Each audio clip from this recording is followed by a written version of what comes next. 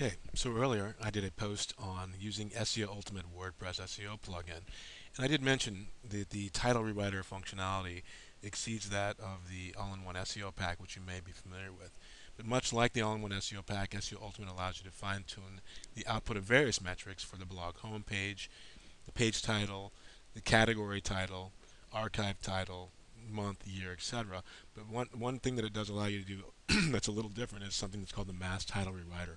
We're going to basically take a look at the reason why it's important to have proper naming conventions for your particular web page because rankings are by the page. So if we were to take this example of the keyword internet, you'll see that it's a very competitive keyword. We're talking about 1.4 billion competing pages that are actually sort of fighting for this phrase. And here we see Wikipedia at the very top of the search result for this page. But I notice it's not the Wikipedia homepage. It's a subdomain, but it's actually the page that is specific to the query. And if you look at this, the reason why this is important is that there's a trifecta that they're creating, or a trinity of metrics. The title tag using the keyword occurrence internet in the first occurrence of the title, saying that this is a prominent location for this phrase. This also, they're mirroring this in the URL structure, or URI. We call it Universal Resource Locator, which is just the naming convention itself of the page, and also in the H1 tag. But they didn't stop there. They've taken it one step further, where they've actually built a number of deep links to this page. So what you can do is just sort of providing why it's important to have these metrics together. They have 40,000 inbound links that are occurring from other websites to this page, but they are also using something that's called virtual theming within their own website, where if you look at the links from all of the pages, and I do like to show people this just so they can get an understanding of why it's important. But all of the pages, it's showcasing that there are 91,000 internal links for the keyword internet that are pointing to this page. And so this is called co-occurrence. But it's important. I mean, obviously, this is just the way that they built their content management system. But you can do a lot of the same. So what I'm going to do is I'm actually going to look for the phrase internet as it occurs contextually in the document, and you'll see that it in fact goes back to that page that we were referring to. So what we were looking at here is internal linking. We're looking at the H1 tag, which is the subject of the page, the URL structure, and the title. So if we wanted to recreate that in WordPress, what we could do is if I went to the actual theme, and depending on your theme, you have to look at your page template. But what we like to do is we'll use the permalink title in the WordPress installation as the H1 tag. So that's why whatever you name your post, that essentially will be the H1 tag. So it's already mirroring that level of relevance.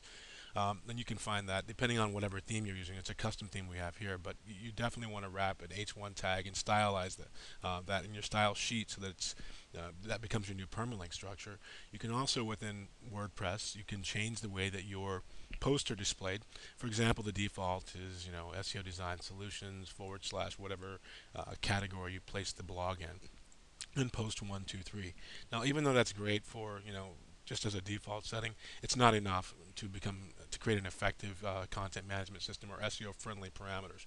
So what we've done is we've instructed the custom structure to rewrite basically by using the custom structure and by using / percentage category percentage / percentage post name percentage / we are instructing it from this point forward that we would like the category and name of whatever the post is to be the showcased element within the website. So for example, if I were to look at the different posts on the sidebar here, let's just say we go to the SEO resources category.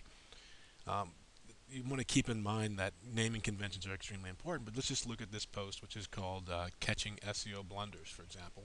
And you'll now note that that / blog conventions there, the category SEO resources, and then also the H1 tag is mirrored within the site architecture. Once again, Catching SEO Blunders is the naming convention, but that's what post name is doing. So it's now saying that we're doing the exact same thing. We've managed to mirror the title, the URL structure, and the H1 tag, so that if we were to once again take it to the next step and provide internal links to this particular post, then that would really create the trifecta internally, as well as augment that with what we consider off-page ranking factor from links coming into the site or the way that we link from page to page. And so you can just see that. I mean, this is obviously not a competitive phrase, but this is a great way to promote the stemming effect, so that websites will become buoyant and start ranking for various phrases along those lines. But going back into the reason why it's important, so I've basically shown you why it's important. We've talked about how to recreate the H1 within your theme and the permalink settings so that you create that trifecta. But let's just say that you didn't have that and you want to take it a step further. So that's where the title rewriter would come into play within the SEO Ultimate module within your WordPress installation. Um, so I'm just waiting for this to populate, and you can see that you can control the blog homepage title and whatever you were to place here. For example, if I want my post title to have the name of the post and then to have another convention of some sort, like a hyphen with the tagline or something like that, I could actually add that here.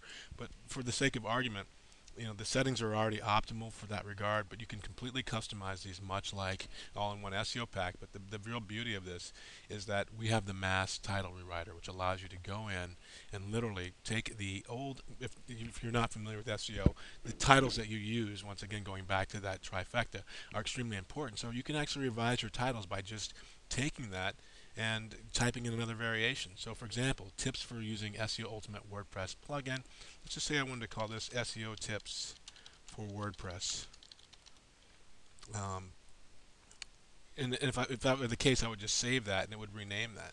You can do the same thing for your pages as well as your categories, so that you can actually use categories with using snippets, so that you don't create duplicate content within them. So there's a lot of things you can do that we'll be covering in greater detail, but I just wanted to show you that this is one method that you can implement that it works in tandem with some of the things that we covered in the recent post that will allow you to take your SEO to the next level.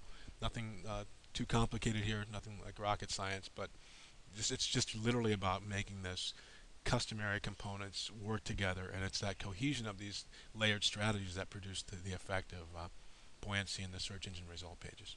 Hope you enjoyed that. My name is Jeffrey Smith. Thank you for listening.